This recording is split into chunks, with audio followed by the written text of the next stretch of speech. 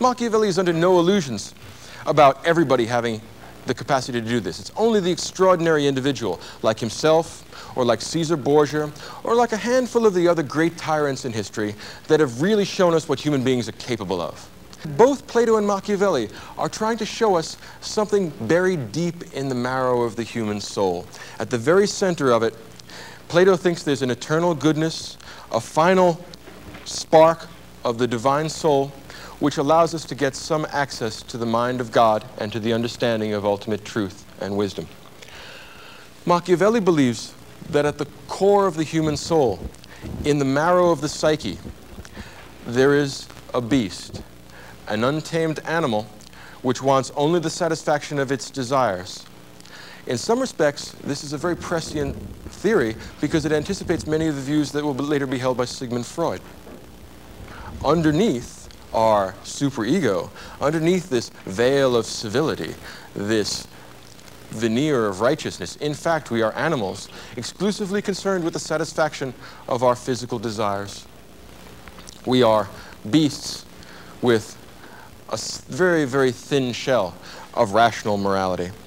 Machiavelli suggests that we should become on the outside what we are on the inside, except in such cases when it's inconvenient. If it's convenient to look pious, gentle, kind, and good, well, that's just fine. The important thing is not to be gentle, kind, and good. The important thing is to be ruthless and rapacious and treacherous. Thou, nature, art my goddess, and to thy law my services are bound. That prayer was about the only prayer that Machiavelli could say with a straight face. Nature, red in fang and claw, is the goddess to whom his services are bound. We are physical beings. We are not spirits in a material world. We are rapacious bits of meat that do whatever we can to take advantage of each other, except when we're deluding ourselves with things like morals, religion, kindness, gentleness, milk of human virtue, that sort of thing. But apart from delusions like that, and silly poetry appropriate for the feeble, the weak, the Christians in life, there's only blood, gore, power, the intoxication of not only surviving but conquering. If you are a good warrior, able to coerce other people, able to impose your will on a universe that is both indifferent to you and indifferent to any moral structure you might create, then and only then are you a man worth taking seriously. It is one of the most modern of political works. If we take for granted, and I think it a fair assumption, that at this point in time we live in a secular age. We live in an age which is contemptuous of metaphysics, which is contemptuous of references to abstract morality. Then in some respects we live in a Machiavellian universe, even if we have some sort of atavistic connection back to an earlier morality that meant something more than personal self-gratification. In that respect, Machiavelli is a very modern political thinker. He's the first political thinker to break from that metaphysical tradition towards a completely physical tradition, to move from a sacred politics to a profane politics. Or you might say that he undoes the distinction between the sacred and profane by abolishing the sacred. So the world around us is neither sacred nor profane, it just is what it is. And you are what you are, and what you are, in fact, is a wolf guarding the sheep.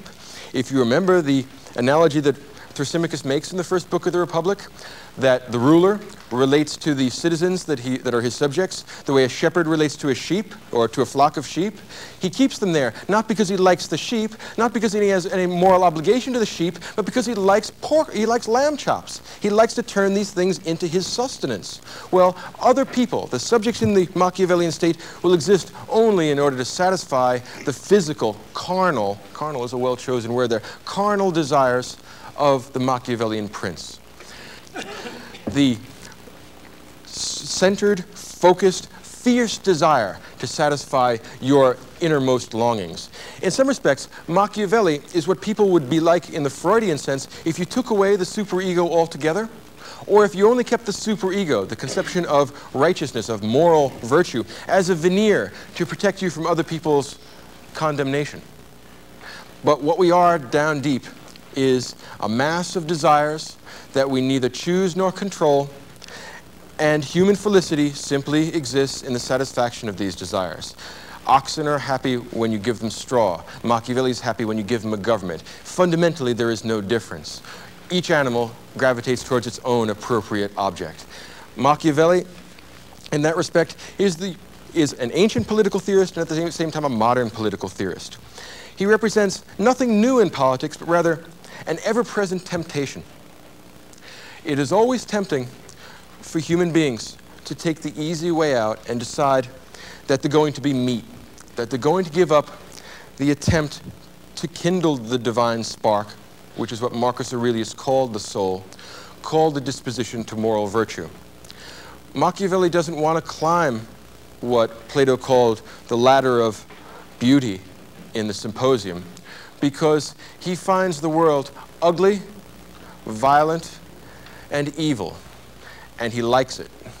So, in other words, not only does he know that he's in the cave, but he thinks that any attempt to move out of the cave is a kind of letting down of nature.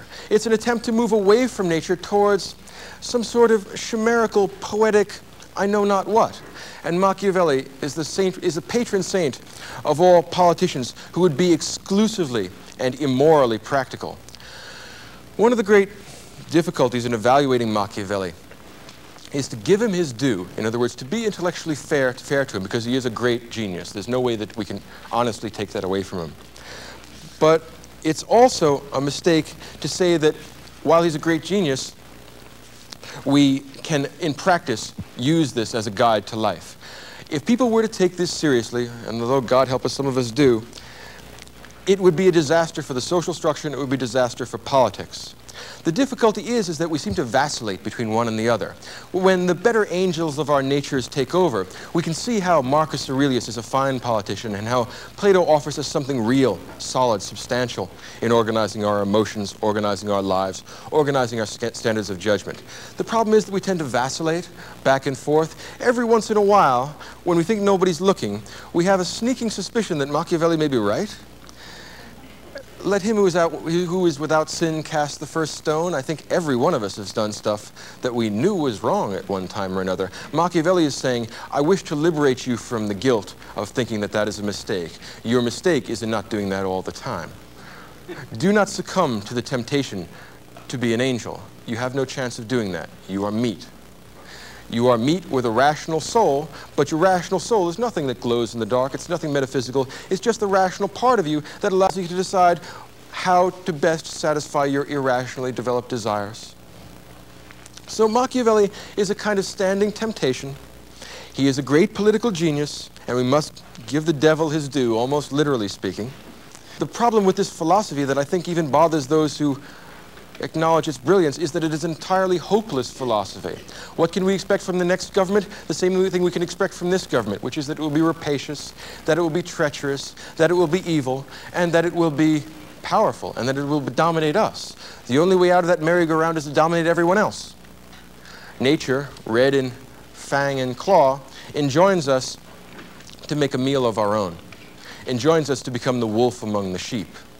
And if we have both the inclination and the unwillingness to philosophize in the Platonic sense, then it seems to me that the only logical conclusion is the one that Machiavelli draws. So if you wish to go for the strictly physical, strictly anti-metaphysical politics, we're going to have a hard time connecting politics and ethics.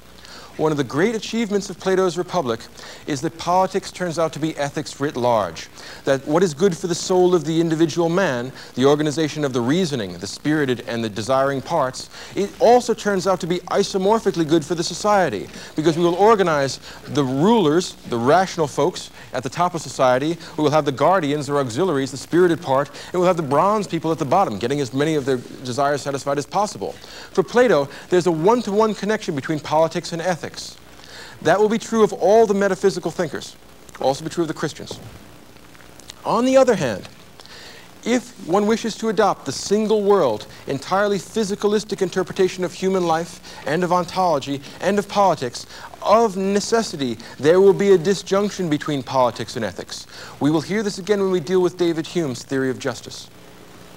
So if you wish politics to be moral, if you complain that politicians take too many bribes and cut too many corners, and are unwilling to do what they ought to do and meet their moral obligations.